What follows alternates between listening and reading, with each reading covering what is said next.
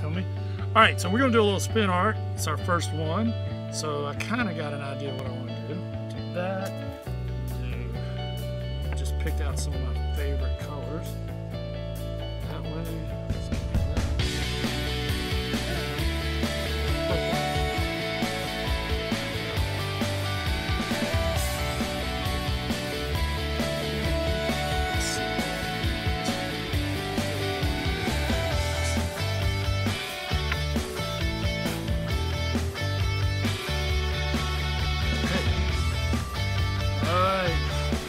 Back up. Do it in the grass.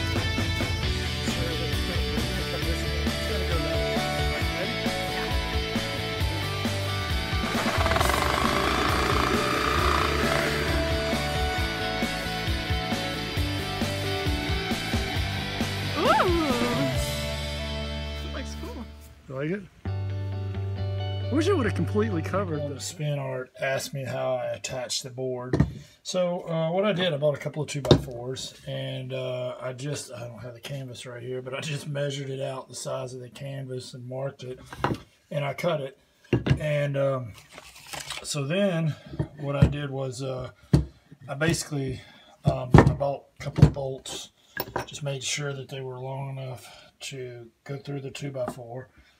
I bought a couple different sizes. I think they're 1/2 or 5/8. So, and got my drill out, and I bought some wood screws. And again, the wood screws too, I don't know the exact. I just made sure, you know, I was making sure that they were long enough to go through the 2x4. I didn't want it too big though, because they're going to go into that canvas, and that wood's, you know, you don't want to split it or anything. So I drilled a hole there and 2 little holes there, and I just put the bolt through all the way through, and then you know, put a washer, and then you know, tighten it down. So then that is the piece where the drill is going to attach. And then the wood screws, I just had my drill, and I just put them in and out. We did like 6 different ones. So yeah, that's how you can attach the drill. You try your best to get it in the center. It's probably not going to be exact, but it'll be all right. And then, you know, you just open the clamps on the drill and close it down on it.